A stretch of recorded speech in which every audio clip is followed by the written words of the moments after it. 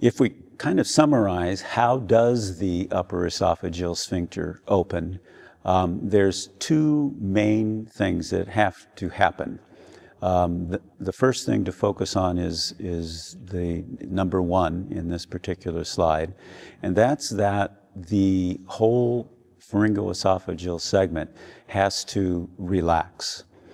And that's primarily happens from neurologic hardwiring via the parasympathetic fiber of cranial nerve 9, which actually allows the sphincter to relax. So that happens usually early in the swallow response.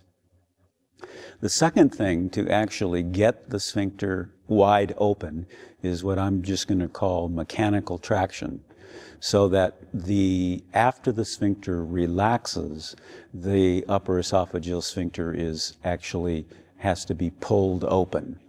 Now, how is that accomplished? If we go to number 2, basically, as the tongue propels the bolus from the oral cavity, obviously by its connections to the hyoid bone is elevated, number 3, and because of its connections to the thyroid and cricoid cartilage in the laryngeal region, the whole laryngocomplex is elevated, and that whole activity, in addition to the force and the size of the bolus itself, extends the opening of the UES.